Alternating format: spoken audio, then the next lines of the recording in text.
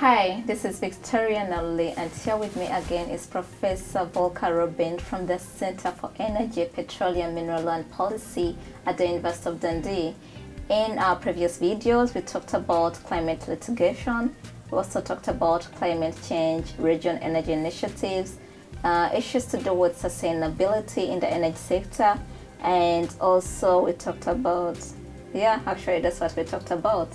In this video, we want to focus on international energy law, but before we start, I'd like Professor Volker to briefly introduce himself. Yes, I'm Professor Volker Roben, and I'm a professor here of energy law and global regulation at the center in Dundee. Thank you very much for the introduction. In our previous video, we talked about region energy initiatives. In this video, we want to focus on international energy law and international energy law and also international energy initiatives. Could you please give us an overview of international energy law? What is it about? Yes, international energy law is broad. It concerns everything, all law that has to do with energy. And that means it covers all stages of the energy value cycle. It starts with the production of energy, then with the transmission, it's concerned with the transmission and transportation of it, and finally with the consumption. So you are looking at law that explains how energy is produced from renewable energy sources or from fossil fuel. That is part, and you have elements of investment protection, contract making here, liability.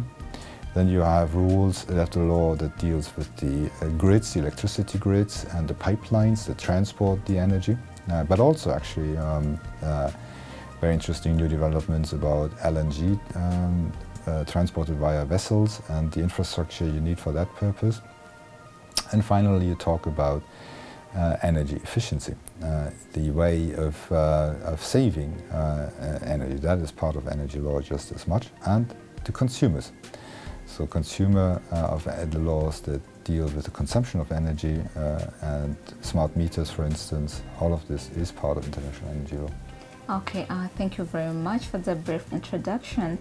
So there are also international energy initiatives besides the regional ones we talked about.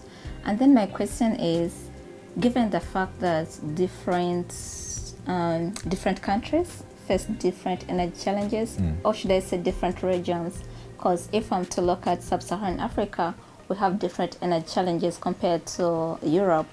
As it's more of an issue of energy access, most people don't have access to electricity, and then in Europe, I think it's more of an issue of energy security.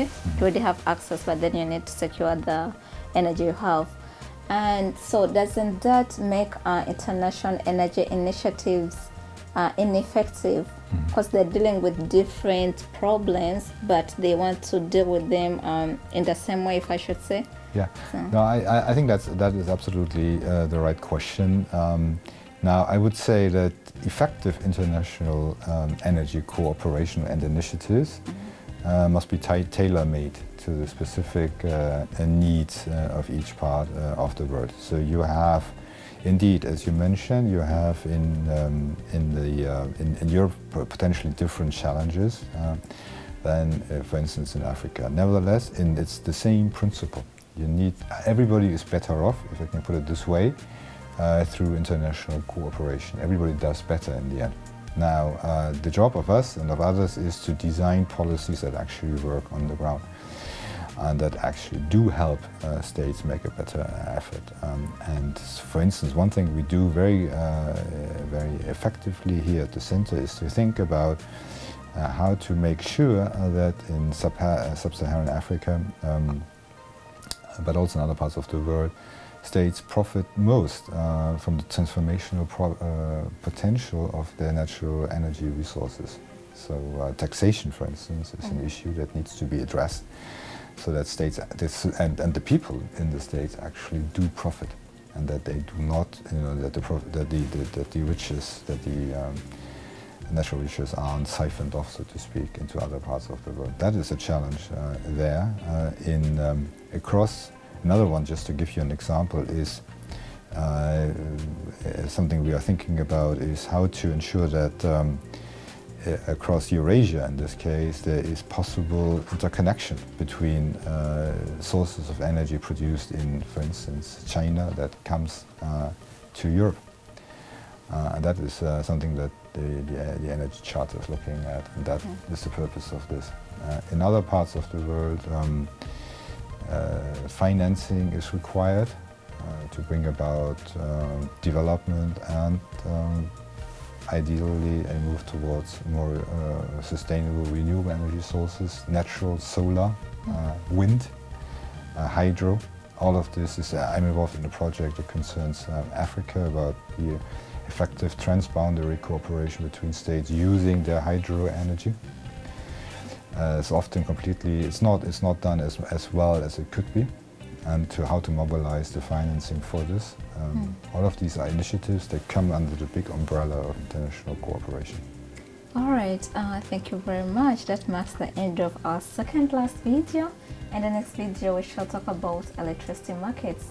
Stay tuned.